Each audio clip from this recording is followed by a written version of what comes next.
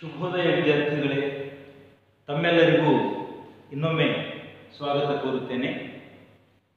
ಇವತ್ತು ನಾವು 10ನೇ ತರಗತಿಯ ಇನ್ನೊಂದು ಗದ್ಯ ಭಾಗ ಭಾಗ್ಯ ಶಿಲ್ಪಿಗಳು, ಇದು 4ನೆಯ ಗದ್ಯ ಪಾಠವಾಗಿದೆ. ಭಾಗ್ಯ ಶಿಲ್ಪಿಗಳು ನೋಡಿ, ಇದರ ಶೀರ್ಷಿಕೆಯೇ ಹೇಳುತ್ತದೆ ನಮಗೆ. ಶಿಲ್ಪಿಗಳು, ಶಿಲ್ಪಿಗಳು ಅಂದರೆ ರೂವಾರಿಗಳು, ಒಂದು ಮೂರ್ತಿಯನ್ನು ಕೆತ್ತುವವರು, ಒಂದು ಬೃಹದಾಕಾರದ ಮೂರ್ತಿಯನ್ನು ಕೆತ್ತುವವರು. ಇಲ್ಲಿ ಮೂರ್ತಿ ಕೆತ್ತುವ ಶಿಲ್ಪಿಗಳು ಅಲ್ಲ, ಒಂದು ದೇಶವನ್ನು ಕೆತ್ತುವ, ಒಂದು ನಾಡನ್ನು ಕೆತ್ತುವ, ಒಂದು ನಾಡನ್ನ ಅತಿ ಉಚ್ಚ ಸ್ಥಾಯಿಗೆ ಒಯ್ಯತಕ್ಕಂತಹ ಒಂದು ಪ್ರಯತ್ನ ಈ ಮಾಡಿರತಕ್ಕಂಥವ್ರು ಅನೇಕರಿದ್ದಾರೆ. ನಾಡನ್ನ, ದೇಶವನ್ನ ಪ್ರವರ್ಧಮಾನಕ್ಕೆ ಒಯ್ಯಬಲ್ಲಂತಹ ಅನೇಕ ವ್ಯಕ್ತಿತ್ವಗಳು ನಮ್ಮ ದೇಶದಲ್ಲಿವೆ. ನಮ್ಮ ನಾಡಿನ ಅಂತಹ 2 ವ್ಯಕ್ತಿತ್ವಗಳ ಅಧ್ಯಯನ ನಾವು ಮಾಡಬೇಕಾಗಿದೆ. ಒಂದು ನಾಲ್ವಡಿ ಕೃಷ್ಣರಾಜ ಒಡೆಯರು, ಇದು ದಿಗ್ಗಜ ವ್ಯಕ್ತಿತ್ವ. ಅವರ ಪರಿಚಯ, ಅವರ ಕುರಿತಾದಂತಹ ನಾವು ತಿಳಿದುಕೊಳ್ಳಬೇಕಾದಂತಹ ಅನೇಕ ಸಂಗತಿಗಳು ನಾವು ಮುಂದೆ ಅಧ್ಯಯನದಲ್ಲಿ ಮಾಡಬೇಕಾಗಿದೆ. ಇನ್ನೊಂದು ವ್ಯಕ್ತಿತ್ವ ಸರ್ ಎಂ ವಿಶ್ವೇಶ್ವರಯ್ಯ ಅವರು. ಅವರು ಹೆಸರಿಗೆ ತಕ್ಕಂತೆ ವಿಶ್ವ ಪ್ರಸಿದ್ಧರಾಗಿರತಕ್ಕಂತಹ ಒಬ್ಬ ವ್ಯಕ್ತಿ. ಅವರು ನಮ್ಮ ನಾಡಿಗಾಗಿ, ನಮ್ಮ ನಾಡಿಗೆ ಮಾತ್ರವಲ್ಲ ಅನೇಕ ಕಡೆಗಳಲ್ಲಿ ತಮ್ಮದೇ ಆದಂತಹ ಒಂದು ಹೊಸ ಛಾಯೆಯನ್ನು ಒತ್ತಿ ಬಂದಿರತಕ್ಕಂತಹ ವ್ಯಕ್ತಿತ್ವ ಸರ್ ಎಂ ವಿಶ್ವೇಶ್ವರಯ್ಯ ಅವರು. ಈ ಇಬ್ಬರು ಮಹಾನ್ ವ್ಯಕ್ತಿಗಳ ಪರಿಚಯ ನಾವು ಈ ಗದ್ಯಪಾಠದಲ್ಲಿ ಮಾಡಿಕೊಳ್ಳಬೇಕಾಗಿದೆ. ಅದಕ್ಕೆ ಪೂರಕವಾಗಿ ನಾವು ಈ ಈರುವರು, ಅದನ್ನು ವಿಶೇಷವಾಗಿ ಇದು ಸಮಿತಿ ರಚನೆ, ಸಮಿತಿ ಸಂಗ್ರಹಿಸಿದೆ. ನಾವು ಸಾಮಾನ್ಯವಾಗಿ ಕವಿ ಪರಿಚಯ ಅಂತಂದಾಗ ಕವಿಗಳನ್ನು ಕುರಿತು ಅವರ ಹುಟ್ಟು, ಅವರ ಶಿಕ್ಷಣ, ಅವರ ಸಾಧನೆ ಇತ್ಯಾದಿಗಳನ್ನು ನೋಡ್ತೇವೆ. ಸಮಿತಿ ಸಂಗ್ರಹ ಅಂತೇಳಿ ಒಂದು ವಿಷಯ ಬಂದಾಗ ನಾವೇನು ತಿಳ್ಕೊಳ್ಬೇಕು ಅಂತಂದ್ರೆ, ಪುಸ್ತಕ ರಚನೆಗೆ ಒಂದು ಸಮಿತಿ ಇರ್ತದೆ, ಅಲ್ಲಿ ಹಲವರು ಸದಸ್ಯರಿರ್ತಾರೆ, ಅದಕ್ಕೆ ಒಬ್ಬರು ಅಧ್ಯಕ್ಷರಿರ್ತಾರೆ. ಈ ಪ್ರಕಾರವಾಗಿ ಆ ಪುಸ್ತಕವನ್ನು ಸಂಪಾದಿಸಲಾಗ್ತದೆ, ಸಂಗ್ರಹಿಸಲಾಗ್ತದೆ, ಅದನ್ನು ಸೂಕ್ತವಾದಂತಹ ಒಂದು ರೀತಿಯಿಂದ ಕ್ರಮಬದ್ಧವಾಗಿ ಅದನ್ನು ನಿರ್ಮಾಣ ಮಾಡಲಾಗ್ತದೆ. ಈಗ ಕೆಲವೊಂದು ವಿಶೇಷ ವ್ಯಕ್ತಿತ್ವ, ನಾಲ್ವಡಿ ಕೃಷ್ಣರಾಜ ಒಡೆಯರ್ ಬಗ್ಗೆ ಬೇಕಾದಷ್ಟು ಇತಿಹಾಸದಲ್ಲಿ ಸಿಗ್ತದೆ, ಚರಿತ್ರೆಯಲ್ಲಿ ಸಿಗ್ತದೆ. ಆದರೆ ಸಂಗ್ರಹವಾಗಿ ಒಂದು ಸಂಕ್ಷಿಪ್ತವಾದಂತಹ ರೂಪದಲ್ಲಿ ಅವರ ಸಮಗ್ರ ಪರಿಚಯವಲ್ಲದೆ ಇದ್ದರೂ ಬಹುತೇಕ ಪರಿಚಯವನ್ನು ಮಾಡಿರ್ತಕ್ಕಂಥ ಒಂದು ಪ್ರಯತ್ನ ಸಮಿತಿಯವರು ಮಾಡಿರ್ತಾರೆ. ಅದನ್ನು ಸಂಗ್ರಹಿಸಿರುತ್ತಾರೆ, ಅದನ್ನು ಸಂಕ್ಷಿಪ್ತ ಮಾಡಿರುತ್ತಾರೆ. ನಾವು ಓದುವಾಗ ಗೊತ್ತಾಗ್ತದೆ ಯಾವ ಪ್ರಕಾರವಾಗಿ ಅವರು ಸಂಕ್ಷಿಪ್ತ ಮಾಡಿದ್ದಾರೆ ಅಂತಕ್ಕಂಥ ಮಾತು ಕೂಡ. ಅದು ನಾಲ್ವಡಿ ಕೃಷ್ಣರಾಜ ಒಡೆಯರಿಗೆ ಸಂಬಂಧಪಟ್ಟಂತಹದ್ದು. ಈಗ ಇನ್ನೊಂದು ದಿಗ್ಗಜ ವ್ಯಕ್ತಿತ್ವ ಸರ್ ಎಂ ವಿಶ್ವೇಶ್ವರಯ್ಯ. ಇದು ನಾವು ಲೇಖಕರು DS ಜಯಪ್ಪಗೌಡ ಅವರ ಪರಿಚಯವನ್ನು ಕೂಡ ನಾವು ಮಾಡಿಕೊಳ್ಳುವುದು ಅಗತ್ಯವಾಗಿದೆ. ಶ್ರೀಯುತರು 1947ರಲ್ಲಿ ಚಿಕ್ಕಮಗಳೂರು ಜಿಲ್ಲೆಯ ಮೂಡಿಗೆರೆ ತಾಲೂಕಿನ ದಾರದಹಳ್ಳಿಯವರು. ದಾರದಹಳ್ಳಿ ಸುಬ್ಬೇಗೌಡ ಜಯಪ್ಪಗೌಡ ಇದವರ ಪೂರ್ಣ ಹೆಸರು. DS ಜಯಪ್ಪಗೌಡ ಇದವರ ಪೂರ್ಣ ಹೆಸರು. ಅವರು ಇತಿಹಾಸ ಮತ್ತು ಭಾಷಾಂತರ ವಿಷಯದಲ್ಲಿ ಮಹತ್ವದ ಕೃತಿಗಳನ್ನು ರಚಿಸಿದ್ದಾರೆ. ಮೈಸೂರು ವಿಶ್ವವಿದ್ಯಾನಿಲಯದ ಭಾಷಾಂತರ ಮತ್ತು ಪಠ್ಯ ಪುಸ್ತಕ ವಿಭಾಗದಲ್ಲಿಯೂ ಕೂಡ ಅವರು ಸೇವೆಯನ್ನು ಸಲ್ಲಿಸಿದ್ದಾರೆ. ಶ್ರೀಯುತರು ಕರ್ನಾಟಕ ಗ್ರಾಮೀಣ ಸಂಸ್ಥೆಗಳು, ಕರ್ನಾಟಕದ ಕಡಲಾಚೆಯ ಸಂಪರ್ಕಗಳು, ಮೈಸೂರು ಒಡೆಯರು, ಜನಪದ ಆಟಗಳು, ದಿವಾನ್ ಸರ್ ಎಂ ವಿಶ್ವೇಶ್ವರಯ್ಯನವರ ಕಾರ್ಯ ಸಾಧನೆಗಳು ಇವರ ಪ್ರಮುಖವಾದಂತಹ ಕೃತಿಗಳಾಗಿವೆ. ಕರ್ನಾಟಕದ ಕಡಲಾಚೆಯ ಸಂಪರ್ಕಗಳು ಕೃತಿಗೆ ಕರ್ನಾಟಕ ಸಾಹಿತ್ಯ ಅಕಾಡೆಮಿ ಪ್ರಶಸ್ತಿ ಕೂಡ ಬಂದಿದೆ. ಧಾರವಾಡದ ಕರ್ನಾಟಕ ಸಂಘದ ಸಂಶೋಧನಾ ಬಹುಮಾನಕ್ಕೆ ಕೂಡ ಇವರು ಭಾಜನರಾಗಿದ್ದಾರೆ. ಈ ಪ್ರಸ್ತುತ ಭಾಗಗಳನ್ನು ಅಂದರೆ ಮೊದಲನೇದು ನಾಲ್ವಡಿ ಕೃಷ್ಣರಾಜ ಒಡೆಯರು, ಆನಂತರ ಎರಡನೆಯದು ಸರ್ ಎಂ ವಿಶ್ವೇಶ್ವರಯ್ಯನವರದ್ದು ನಾವು ಮುಂದೆ ಅಧ್ಯಯನ ಮಾಡೋಣ. ಈಗ ಪಠ್ಯಕ್ಕಿಂತ ಮೊದಲು ನಾವು ಪ್ರವೇಶ ಮಾಡಬೇಕು. ಪ್ರವೇಶ ಅಂತಂದ್ರೆ ಆ ಸ್ಥಳಕ್ಕೆ ಬರುವುದು. ಪಠ್ಯಕ್ಕಿಂತ ಮೊದಲು ನಾವು ಪ್ರವೇಶ ಮಾಡಬೇಕು. ಏನು ಪ್ರವೇಶ?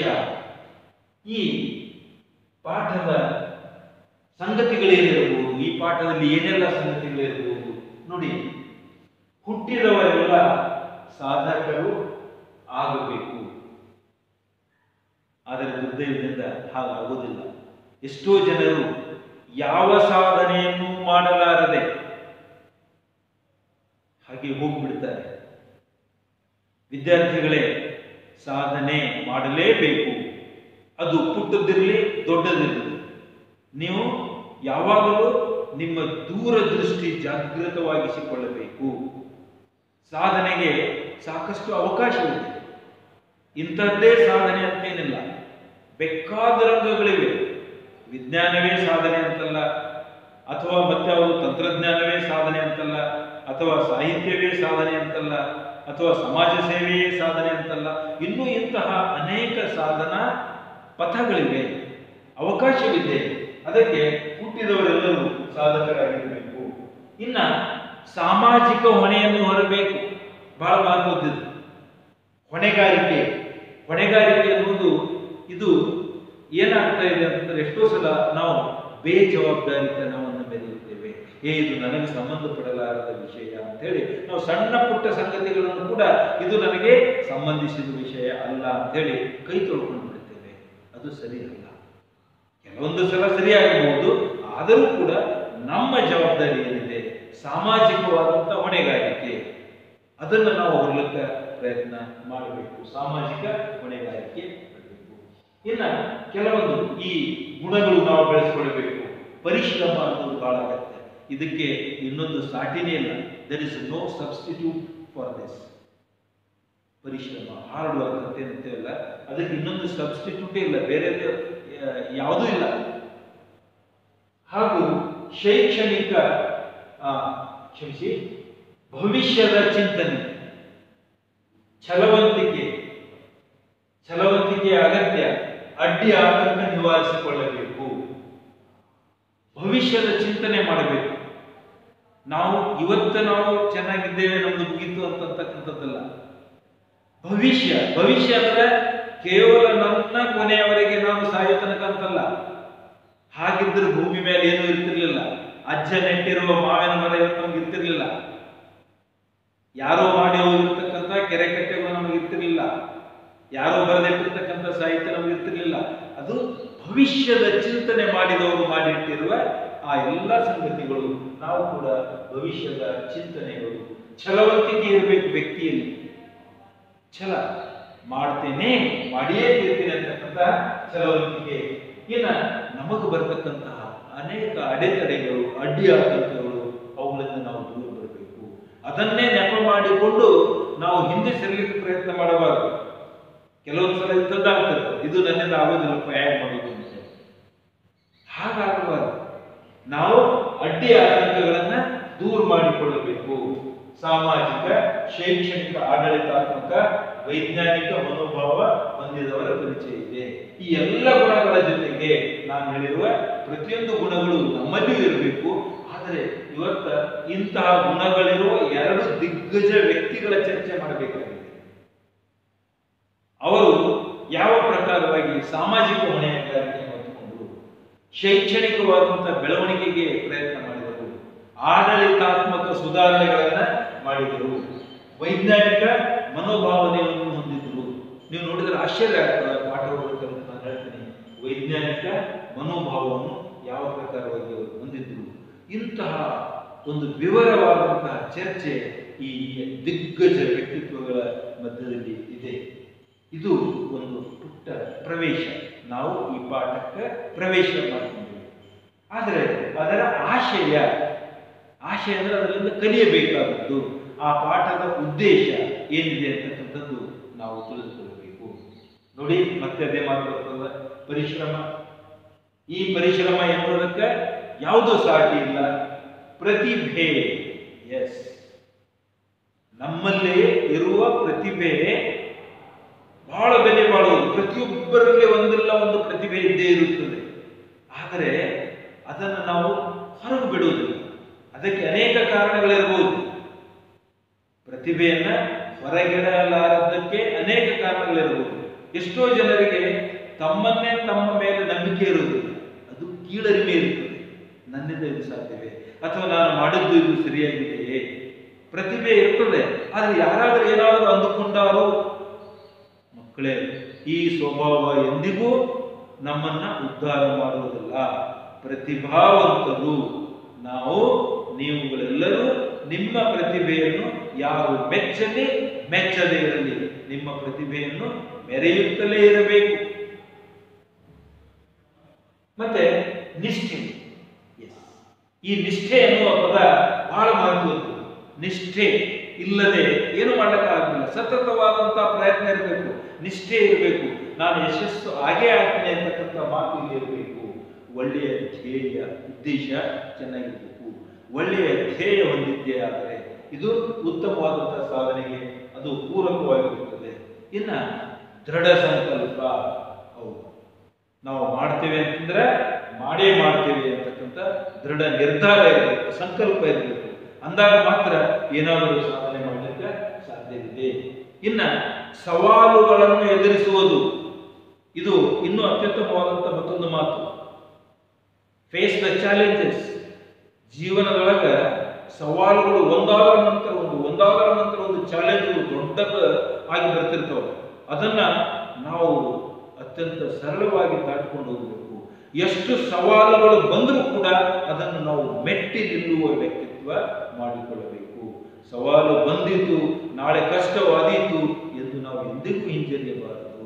ಮನುಷ್ಯನ ಜೀವನವೇ ಅದು ಹೇಗೆ ಅಂತಂದ್ರೆ, ಸಮುದ್ರದ ತೆರೆಗಳು ಹೇಗೆ ಒಂದರ ನಂತರ ಒಂದು ಬಂದೇ ಇರ್ತವೆಯೋ ಹಾಗೆ ಸಾಧನೆಗೆ ಸವಾಲುಗಳು ಕೂಡ ಬಂದಿರ್ತವೆ.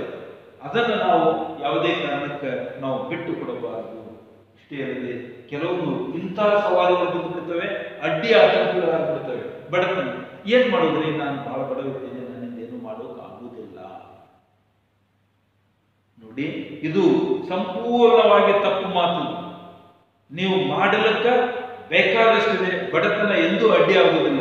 ನಾವು ಎಷ್ಟು ವ್ಯಕ್ತಿತ್ವಗಳು ಬಡವರು, ಎಷ್ಟೋ ಬಡವರು, ಅತ್ಯಂತ ಕಡು ಬಡವರು ಏನೆಲ್ಲ ಸಾಧನೆ ಮಾಡಿದ್ದಾರೆ. ತಾವು ಲಾಲ್ ಬಹದ್ದೂರ್ ಶಾಸ್ತ್ರೀಜಿಯವರ ಬಗ್ಗೆ ಕೇಳಿರಬಹುದು. ಹೆಮ್ಮೆಯ ಪ್ರಧಾನಿಯೇ ಆಗಿದ್ರು, ಅವರಿಗೆ ಬಡತನ ಅಡ್ಡಿ ಬರಲಿಲ್ಲ. DVಜಿ ಅವರ ಬಗ್ಗೆ ಕೇಳಿರಬಹುದು.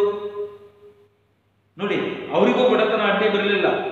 ಇಂತಹ ಅನೇಕ ವ್ಯಕ್ತಿತ್ವಗಳು ನಮ್ಮ ನಿಮ್ಮ ಇತಿಹಾಸದಲ್ಲಿ ಸಿಗ್ತವೆ. ನಮ್ಮ ಸುತ್ತಮುತ್ತಲೂ ಕೂಡ ಅಂಥವ್ರು ಇದ್ದಾರೆ. ಬಡತನ ಅವರಿಗೆ ಅಡ್ಡಿ ಬರಲಿಲ್ಲ. ತಾರತಮ್ಯ ಅಂದ್ರೆ ಇಬ್ಬರ ಮಧ್ಯದಲ್ಲಿ ವ್ಯತ್ಯಾಸ ಮಾಡಿಕೊಳ್ಳುವುದು, ಮೇಲು ಕೀಳು ಅನ್ನುವುದು. ನಾವು ಇಲ್ಲಿ ಉದಾಹರಣೆಗೆ ಅಂಬೇಡ್ಕರ್ ಅವರನ್ನ ನಾವು ನೆನಪಿಸಿಕೊಳ್ಳಬೇಕಾಗುತ್ತದೆ. ಅವರೆಂದೂ ಅದನ್ನ ಅಡ್ಡಿ ಅಂತ ತಿಳ್ಕೊಳ್ಳಿಲ್ಲ. ಅಡ್ಡಿ ಅಂತ ತಿಳಿದುಕೊಂಡು ಅವರನ್ನ ಮೆಟ್ಟಿ ನಿಂತರು. ಅಂತಹ ವ್ಯಕ್ತಿತ್ವವನ್ನು ನಾವು ಬೆಳೆಸಿಕೊಳ್ಳಬೇಕು. ಇಂಥ ಯಾವುದೇ ಗುಣ ಸ್ವಭಾವಗಳು ಅಡ್ಡಿಯಾಗುವುದಿಲ್ಲ. ವಿದ್ಯಾರ್ಥಿಗಳೇ, ಜೀವನ ಚರಿತ್ರೆಯಾಗಲಿ ಅಥವಾ ಯಾವುದೇ ವ್ಯಕ್ತಿತ್ವ ಪರಿಚಯ ಮಾಡಿಕೊಳ್ಳುವುದಾಗಲಿ ಬಹಳ ಮಹತ್ವದ್ದು. ಯಾಕೆ ಅಂತಂದ್ರೆ, ಅವರು ಯಾವ ರೀತಿಯಿಂದ ಮೇಲೆದ್ದು ಬಂದರು, ಯಾವ ರೀತಿಯಿಂದ ಸಮಾಜಮುಖಿಯಾದರು, ಯಾವ ರೀತಿಯಿಂದ ಅವರು ಎಲ್ಲರಿಗೆ ಒಂದು ಆದರ್ಶವಾದರು, ಇವೆಲ್ಲವನ್ನು ನಾವು ವಿದ್ಯಾರ್ಥಿ ಜೀವನದಲ್ಲಿ ತಿಳಿದುಕೊಳ್ಳಬೇಕು. ಅಂದಾಗ ಮಾತ್ರ ಏನಾದರೂ ಸಾಧನೆ ಮಾಡಲು ಸಾಧ್ಯವಿದೆ. ಮಕ್ಕಳೇ, ನಾನು ಮುಂದಿನ ಅಧ್ಯಯನದಲ್ಲಿ ನಿಮಗೆ ನಾಲ್ವಡಿ ಕೃಷ್ಣರಾಜ ಒಡೆಯರ್ ಬಗ್ಗೆ ಸಾಕಷ್ಟು ಮಾಹಿತಿಯನ್ನು ಕೊಡ್ತೇನೆ.